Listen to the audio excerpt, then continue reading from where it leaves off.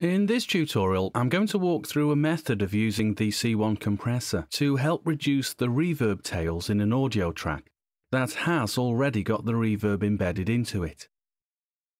Here's the vocal phrase I'll be using for our example, and you will hear now the reverb is part of the track.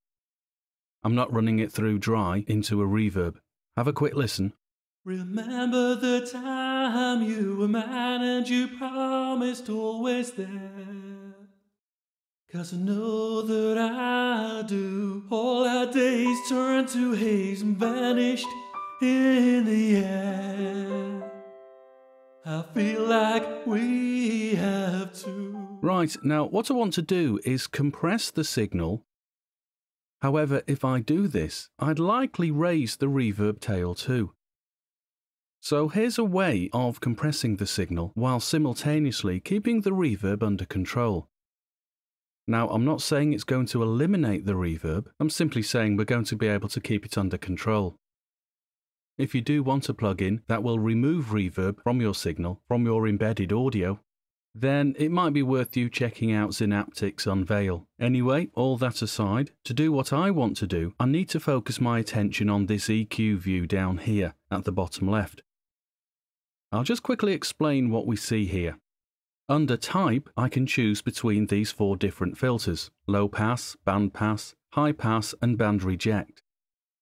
Now these work in much the same way as they do when you use a regular EQ plugin.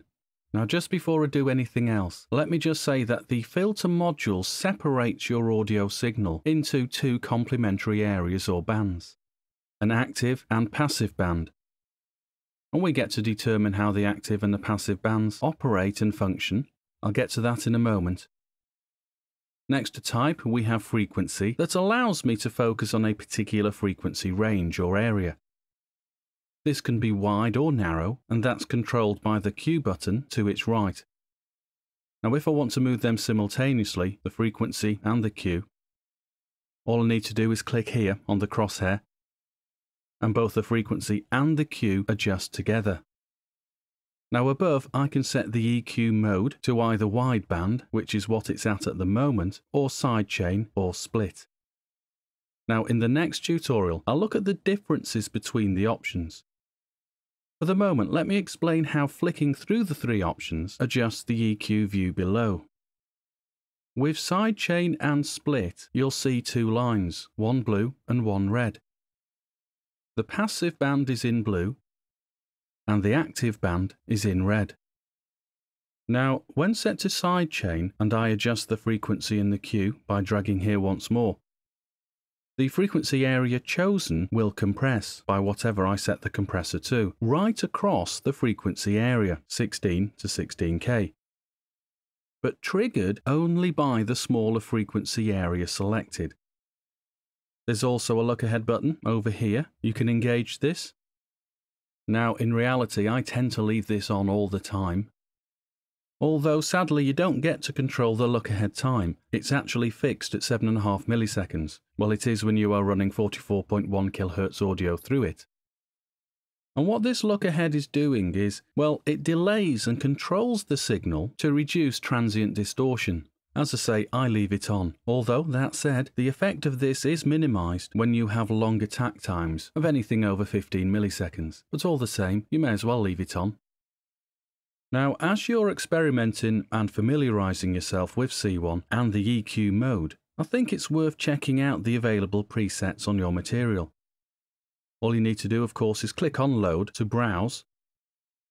Now, with this high frequency enhancer preset, we see the EQ mode is split, meaning the frequency range chosen as the compression trigger will compress its own frequency area.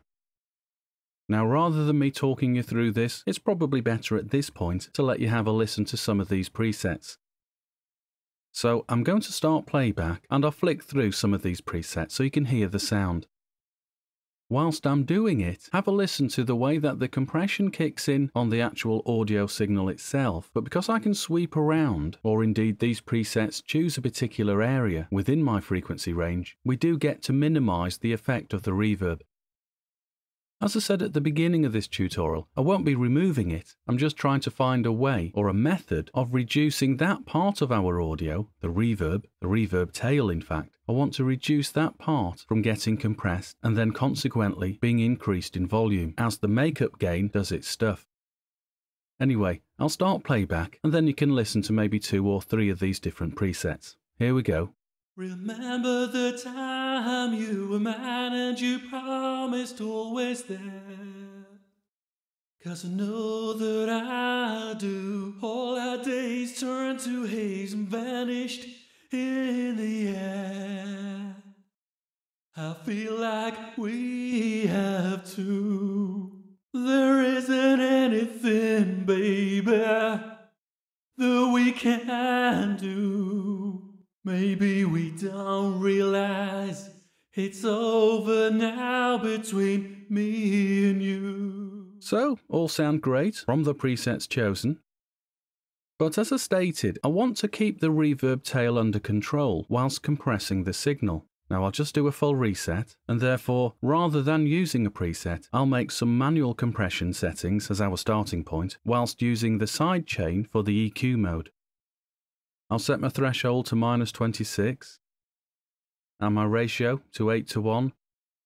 I want a short attack time of 2, and because I have got the attack at 2, the look ahead feature will allow me to compress the transients without any noticeable distortion. I'll leave the release at 50. I'll choose bandpass for my type, and then as the starting point, I'll set the frequency at 375 and my Q at 0.5.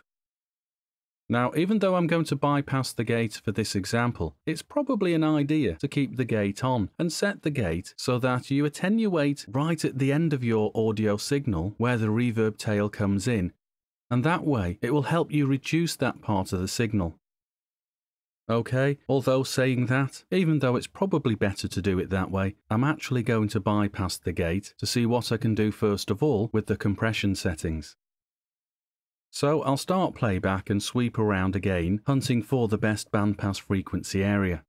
Remember the time you were mine and you promised always there. 'Cause I know that I do. All our days turned to haze and vanished in the air. I feel like we have to.